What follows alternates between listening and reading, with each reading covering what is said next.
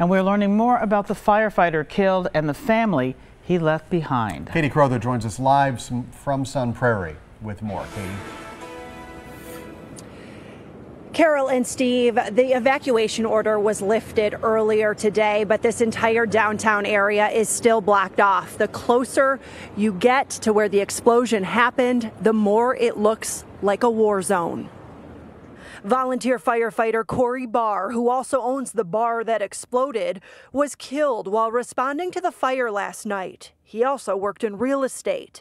But the job he took most seriously was being a good father to his 3-year-old twin daughters and a good husband to his wife, Abby. We will be strong together. We will get Abby and the girls through this difficult time, and we're going to be there for the good times and bad that come. So now it's time for others like myself to step into roles that Corey would have been playing. Thane Westermeyer and other Sun Prairie firefighters were his second family. They are devastated. At least 5 other firefighters were injured. A police officer and 6 people in the area were also hurt. We're told all of them will survive.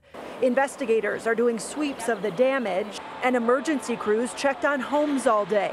Residents who evacuated last night and stayed in a shelter were allowed back in their homes today, but returned to a strong odor of natural gas, which has them terrified of more danger. Open the door and smell like, okay, the kids should not go in because I can smell it. Now, We Energy says they received a call yesterday that an independent contractor struck a gas main, causing that natural gas leak, which then led to the explosion. They are not yet naming that independent contractor, though. We will stay on this and bring you more at 5 and 6. Reporting live from Sun Prairie, Katie Crowther, today's TMJ4. All right, Katie, see you at 5. Thank you.